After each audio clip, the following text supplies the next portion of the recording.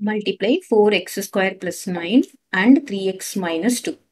Okay, so இதை நம்ம எப்படி எழுதலாம் பாருங்க. 4x square plus 9 multiplied by 3x minus 2.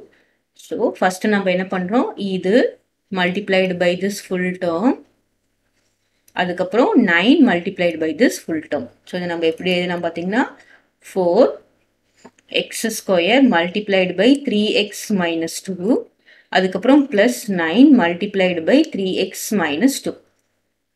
So now 4 3s are 12, x square into x.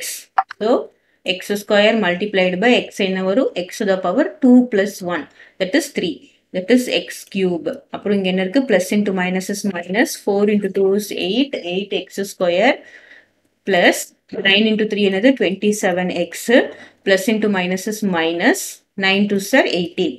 So what is the answer? 12x cube minus 8x square plus 27x minus 18 is your answer.